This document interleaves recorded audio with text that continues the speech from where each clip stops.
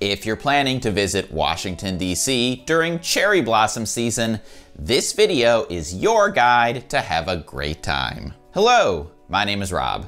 I'm a tour guide and founder of TripHacks DC Tours. On this channel, you will find videos where I try to share my best tips, tricks, and travel hacks for visitors who want to explore Washington, D.C. I also host the TripHacks DC podcast, and the most recent episode, number 57, is my ultimate guide to all things cherry blossom season in DC. So after you finish watching this video, if you want even more cherry blossom tips, check out the description where I will leave a link where you can listen. First, let's run through some cherry blossom terminology so we're all on the same page. Cherry blossom season refers to the approximately 1 month period every spring when the cherry blossoms in DC could bloom. Peak bloom is defined specifically as the date when 70% of the Yoshino cherry trees on the tidal basin are open. If you've ever seen a photo of the tidal basin that looks like this, it was taken during peak bloom. The National Cherry Blossom Festival is both the actual festival that you can attend every March and April and the name of the 501c3 nonprofit organization that is responsible for executing this festival. The National Cherry Blossom Festival is currently a multi-week event that starts on March 20th, the first day of spring, and runs for several weeks after that. This year, in 2024, it's a 25-day festival that will end on April 14th. Now, let's talk about the bloom and set some realistic expectations. Cherry blossoms are delicate flowers and typically only in bloom for about 1 week. If we get lucky and there's an extended period of nice, calm weather, they can last for up to 10 to 14 days. But realistically, I personally tend to expect them to fall after 7 to 10 days. The bloom is notoriously difficult to time and depends heavily on weather conditions in early March and mid-March. Basically, cooler temperatures during this time mean a later bloom, and warmer temperatures an early bloom. Every year on approximately March 1st, an initial prediction is made, and that date is spread all across traditional media and social media. Take these early predictions with a huge grain of salt. If you go on the official Bloomwatch website, it says forecasting peak bloom is almost impossible more than 10 days in advance. This year, that initial prediction was for a bloom 24 days in advance. And 24 is obviously a lot greater than 10. They will adjust that prediction as we move through March. It might stay the same, or it might change. Please do not make your travel plans based only on that initial prediction. That's one way to create unrealistic expectations and a potential disappointment. Keep in mind that there are about a dozen different varieties of cherry trees in Washington, D.C. Peak bloom is based strictly on the Yoshino variety, but there are some that bloom earlier and some that bloom later. Even if you miss the famous peak bloom, you are almost certain to see something in bloom. If you come really early, the magnolias are not cherry blossoms, but they're still fantastic, beautiful flowers. And if you come late, the Kwanzans, which are the cherry blossoms behind me, typically bloom about 2 weeks later than the Yoshinos. Bottom line, my advice is this: don't try to time the blossoms. Come when you can come, and if you get lucky and catch a peak bloom, amazing. As long as you come during cherry blossom season, which roughly lines up with the dates of the National Cherry Blossom Festival, there will be something for you.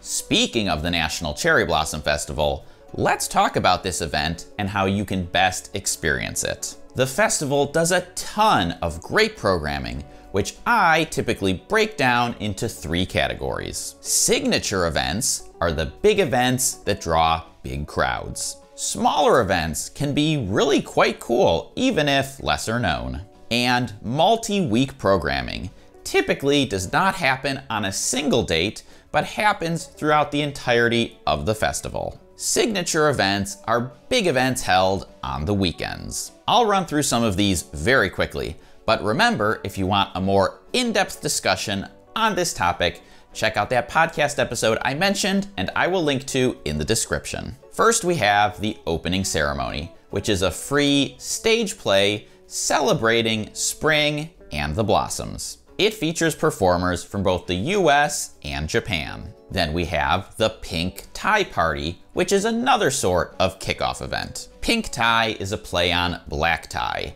and this one is not free or cheap. It's a fundraiser, a way for the Cherry Blossom Festival to raise money to put on many of the free events. Next we have the Blossom Kite Festival, which is held at the Washington Monument. It has activities, music, competitions, all themed around kite flying. The National Cherry Blossom Parade is a celebration of spring with balloons, floats, marching bands, and celebrity entertainers. And it's personally my favorite parade in DC. Petalpalooza is a big neighborhood festival to celebrate spring and the blossoms. And weather permitting, it usually concludes with a fireworks display over the water. Sakura Matsuri is a Japanese street festival held near the US Capitol. It's a festival of Japanese food, culture, and art. There are 2 race events typically held back-to-back on Saturday and Sunday. The Cherry Blossom 5K is a modest course that usually runs between the White House and Capitol on Pennsylvania Avenue. Then the next day is the Cherry Blossom 10-mile race, which is held near the Tidal Basin and East Potomac Park. Finally, the Tidal Basin welcome area and main stage is set up near the FDR and MLK memorials. It features performances of all kinds, plus food and a beer garden. So those are the signature events, but there are smaller events held nearly every single day during the festival. The official website, nationalcherryblossomfestival.org, is a great resource for finding these smaller events. If you navigate to the All Events page, you can use filters, enter your trip dates, and see all the events,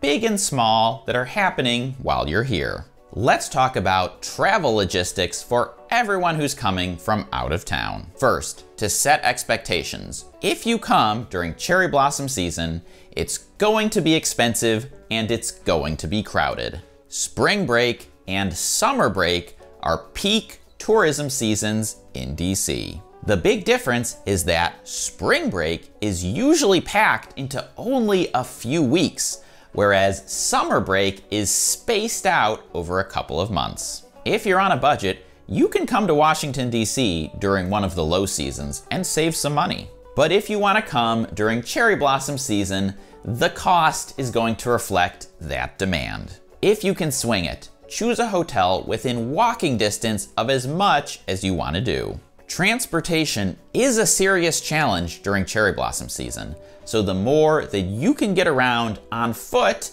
and not have to worry about transportation, the better your experience will be.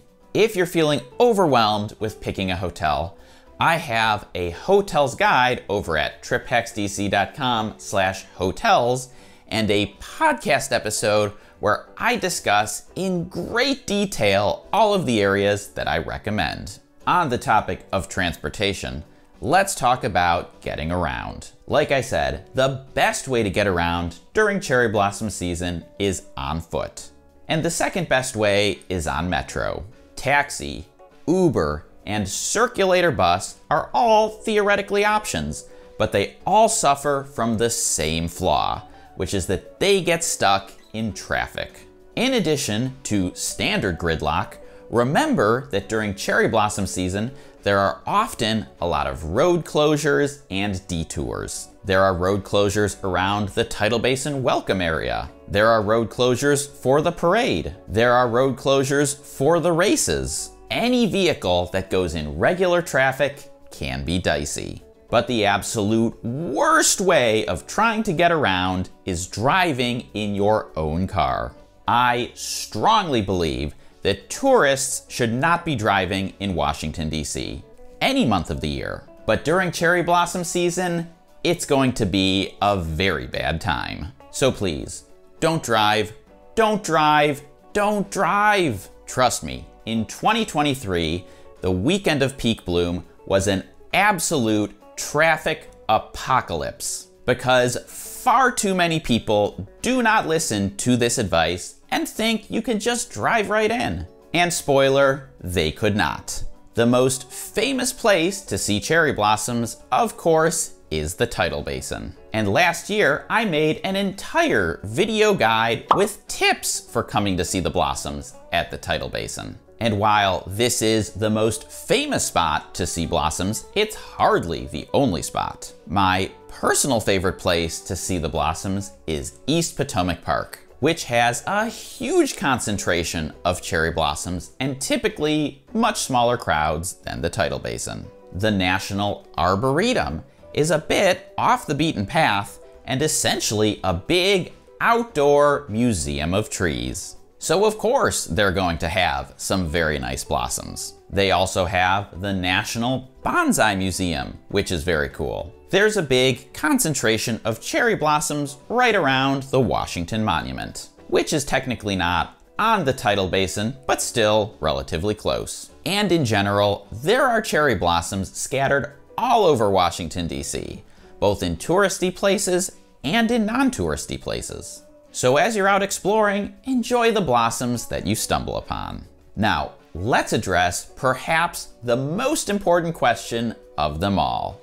Is it worth it? I personally believe that seeing Washington, D.C.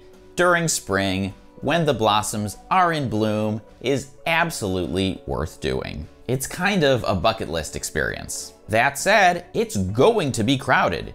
You're coming during peak tourist season. So if you prefer to travel during the low season and seeing cherry blossoms is not a bucket list item for you, then perhaps you can come another time. But if you made it this far, let's be honest, you're probably planning to come during cherry blossom season. So next, I highly recommend watching my tidal basin tips video, which you can do by going ahead and clicking or tapping right over here. Enjoy the blossoms!